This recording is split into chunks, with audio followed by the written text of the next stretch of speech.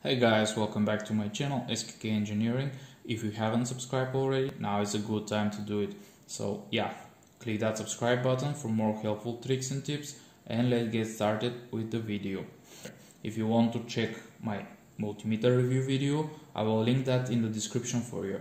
This multimeter has a wide range of voltage measurement functions, up to 600 volts both AC and DC.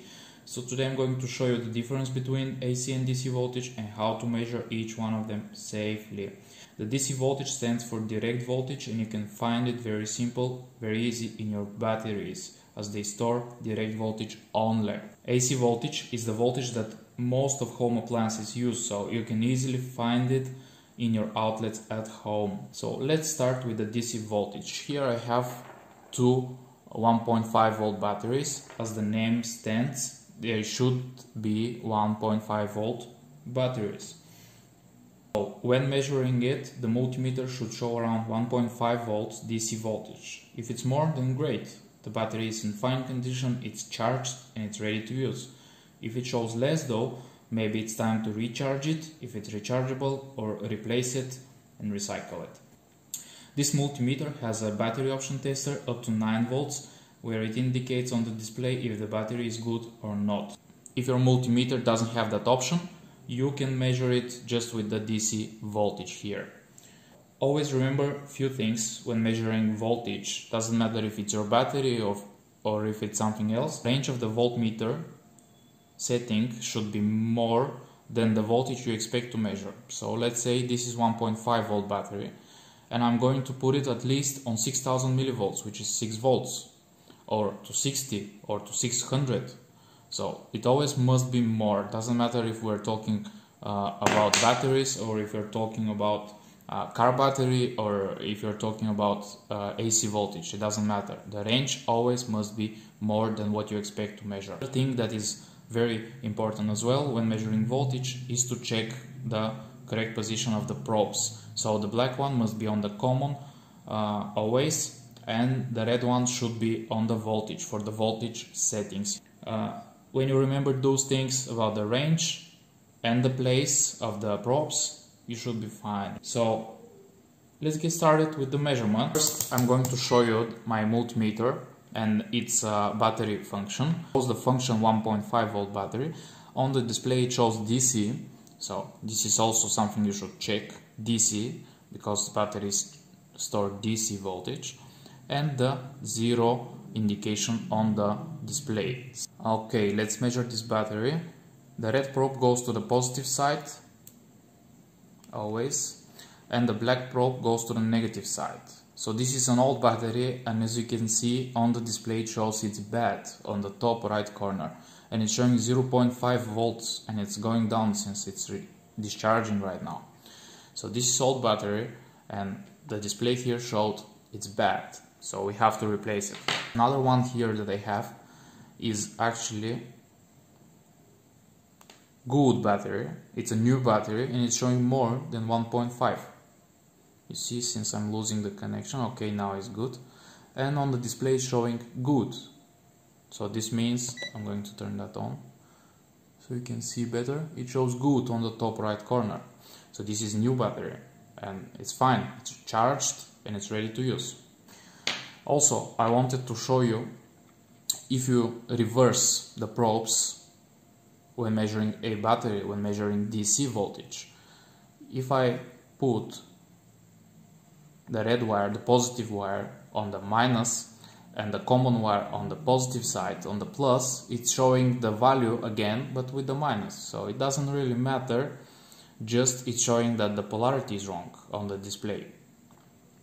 Also, if you don't have this function for batteries, you can put it on 600 volts and still you will be able to measure. I'm going to reverse again the polarity. See, it's 1.5.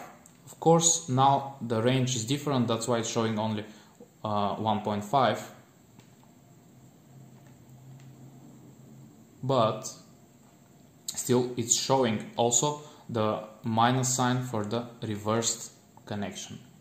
Now it's fine. Here I have another battery that's a little bit bigger, but still it's 1.5 volts. as it shows here on the,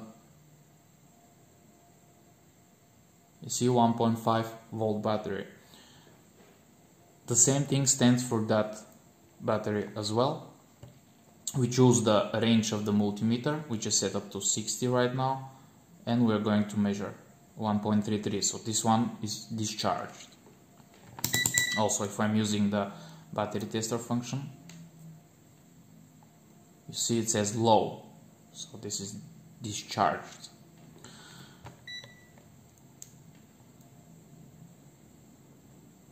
And right now it's discharging as well. It doesn't matter the size of the battery. What it matters is the voltage that it's written here. In your car, for example, it could be 12 volts, which is probably most of the cases. And then you have to put your range of the multimeter on more than 12 volts. So if you're expecting to measure the car battery voltage, you should put it at least to 60.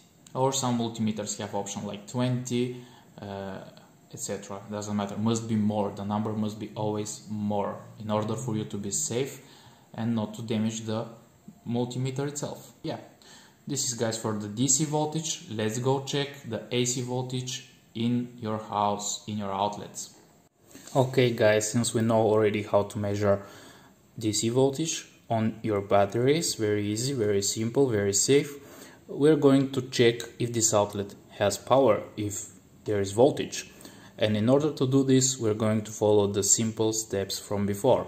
First, we carefully choose the range on our multimeters. Just remember how much voltage you expect to measure and choose the wider, the bigger range on your multimeter. Since I know that in my house it's 220, 240 volts, I'm going to set the voltage meter on 600 volt AC. 600 volt AC. Also, for reference, on the display here it's showing AC and it's showing volts. So this is another thing you should check in order to be sure.